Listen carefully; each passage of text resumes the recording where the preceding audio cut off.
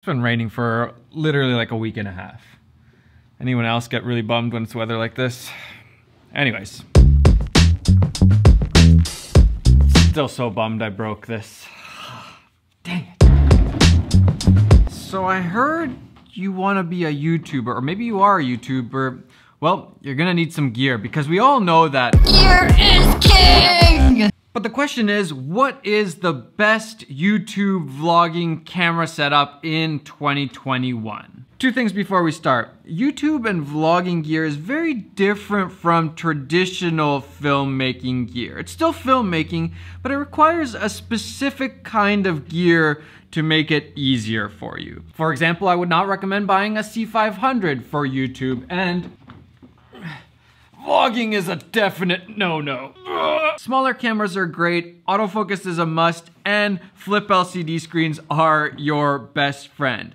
Number two, Canon traditionally has been the king of vlogging gear. Since the glory days of Casey Neistat vlogging on a Canon 80D and all the other Canons, Canon has really been the best for vlogging. That's mostly because of one thing, and that's because they had flip LCD screens until last year. And that's when I think Sony took over being the best YouTube vlogging camera gear there is. And that's why I made the switch from Canon to Sony, and I'm not getting paid by either company. This is completely my opinion. If Canon this year or next year makes a better camera for me, I will completely 100% switch to that.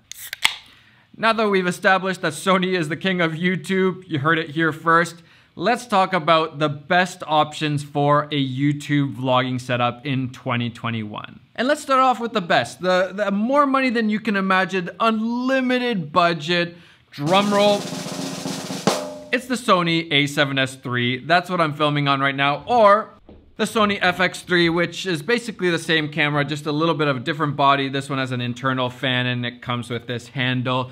These are the top of the line, best you can get YouTube vlogging cameras right now in 2021. It's by far the best vlogging camera right now. It's full frame, a small body, great autofocus, really nice image, dynamic range. If you don't know what that is, that's okay. It's good. And of course, the most important, the flip LCD screen. This is really what made Sony the best vlogging cameras in 2020.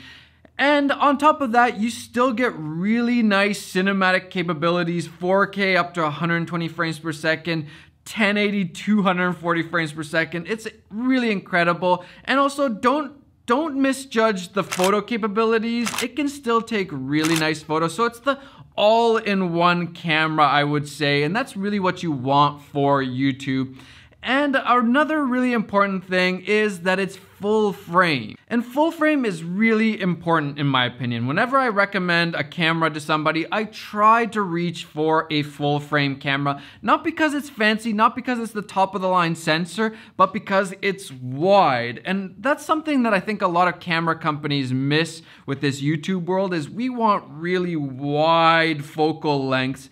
And that's for a few different reasons. A, so it's not just a floating head with a random blurry background. This just isn't very good. And B, because it makes it feel like you're here with me. You're face to face with me having a conversation. It's not just me talking to this thing.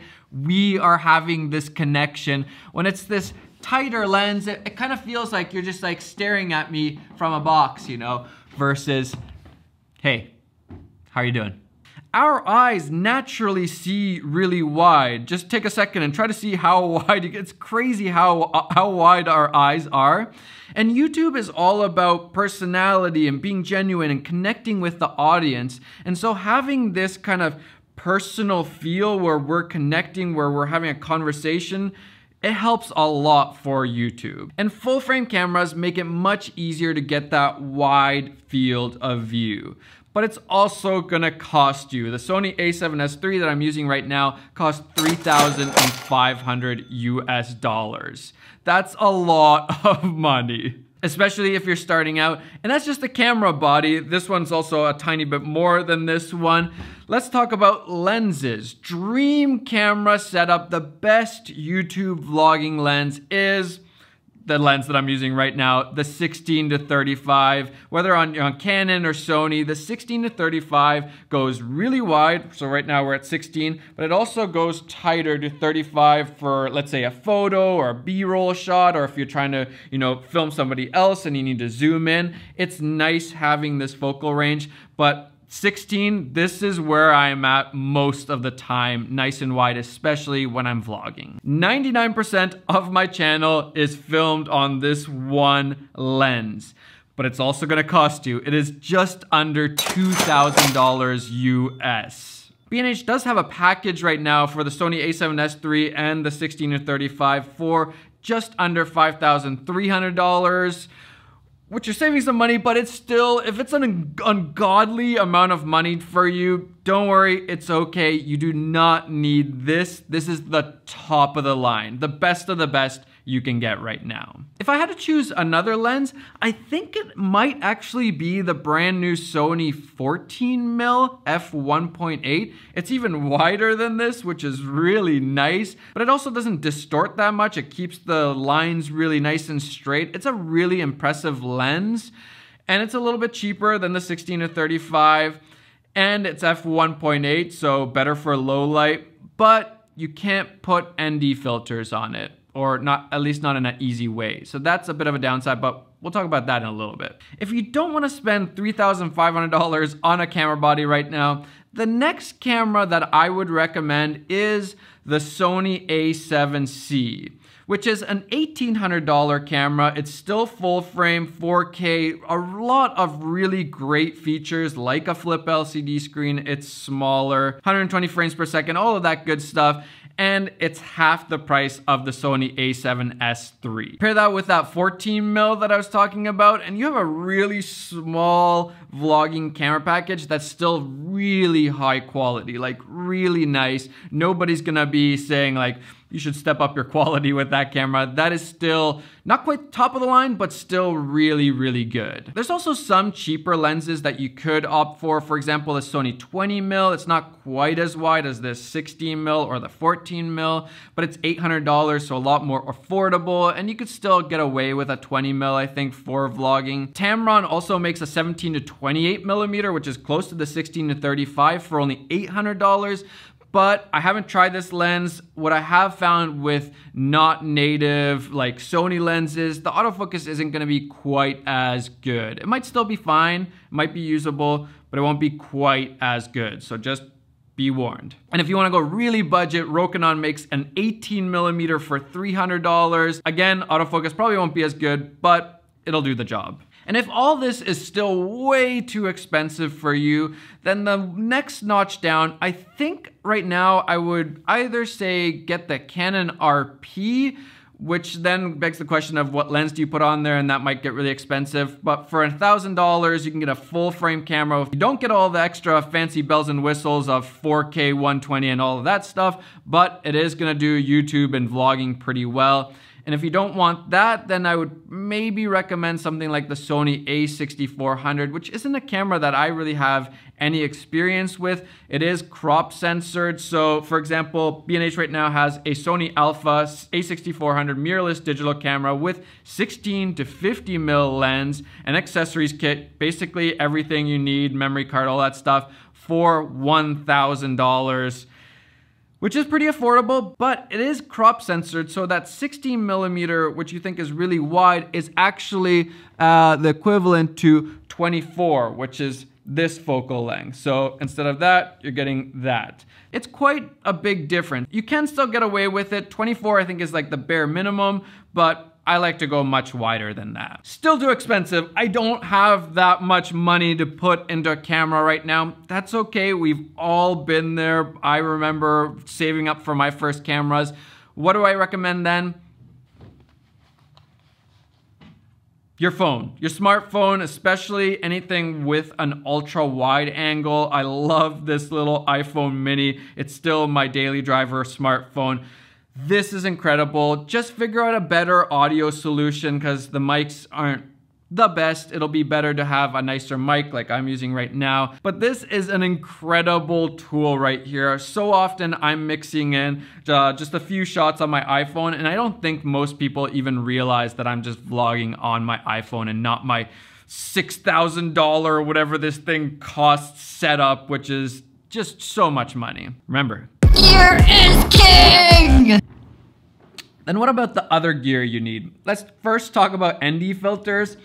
I know I've probably taught you guys a million times, you need an ND filter, shutter speed, 50 for 24 frames per second, blah, blah, blah. I don't think it's necessary. If you're just starting out especially, and even in general, there is this aspect of YouTube being raw and feeling kind of, like it's just a person making these videos by themselves, homemade videos. Sometimes it's okay to just ramp up the shutter speed. I've been doing that quite a bit. We actually haven't even been using ND filters that much recently. Again, gear is king! Just kidding. Gear is not king. Gear matters for sure, like I've said many times before, but the story also matters. And so how do you tell the story? Maybe having, the shutter speed higher makes it feel a little bit more less production value, which can be a benefit on YouTube. I've actually heard Mr. Beast say that they use 1080 for their camera still, just to make it feel a little bit more like raw, which is really interesting. I don't think a lot of people think about that kind of stuff, but those are also storytelling decisions. So it's great if you have one, but you don't necessarily need one either. In terms of audio, I love this tiny Sony microphone. Now this thing is also very expensive and the sound isn't as high quality. It's very convenient. You don't even need any sort of cord microphone cable going to the camera. It's really nice, but the audio quality just isn't quite as good as something like this, the Rode VideoMic Pro, which is, I think, the top of the line microphone, but pretty much any of these little shotgun microphones you're gonna be fine with. And unfortunately, the GorillaPod is still the best option for YouTube filmmaking. There's some other options out there like the SwitchPod, which are good, but for me, they just don't do everything I want. This is a lot more versatile. You can use it in so many different ways. You can hang it off stuff, which I rarely do, but it's just so versatile in how high you can put the camera. Now you can't go very high, but you have almost zero adjustability on the SwitchPod right now. Now, I'm sure they'll figure out better ways of making it, but right now, I think the GorillaPod is still your best bet. We're not done yet. You're still gonna have to edit your videos. Right now, we are actually using Final Cut, which is a lot more affordable than Adobe Premiere, but there's also DaVinci Resolve, which is free. So if you're just starting to learn, DaVinci is probably a great option. Final Cut isn't too expensive. Both are great options. And I think in terms of like an editing machine, if you have nothing right now, go with whatever you have. If you do have something, if you have nothing, I'd probably get a 13-inch M1. I've heard so many good things. I haven't used it myself, but I've heard so many good things. The battery life, how fast it is. Yeah, I don't think you can go wrong with that. Oh, okay, that was a lot. Those are my recommendations for 2021 in terms of YouTube gear, vlogging gear, which is basically kind of the same thing. There's a lot of gear you need, but again, remember, you do not need the top of the line gear right away. I started off with, I think, a Canon 60D, was it a 60D? Something like that. I didn't even have the 80D when I first started filmmaking, and you just use what, actually, no wait, I used a literal daddy handy cam as the first camera ever for me. A daddy handy cam. My cell phone could barely do video. I don't even know if it could do video. It could take like very crappy photos. I used a little like one of these cameras for my first videos. Doesn't matter, just start doing something. I think if the gear is limiting you, that's just an excuse. Start with your smartphone. I tell all my friends, my family, whoever wants to start a YouTube channel, don't let the gear scare you. Just start making something and then you'll kind of figure things out slowly and then you can start saving up for the more expensive gear. I hope this appeases all the questions that everybody asked me about what camera do you think I should get? This is what I'm gonna send them. I hope it helps you. I'll see you guys in the next one. Bye. Oh, wait. Forgot my club soda. Bye. Gear is king!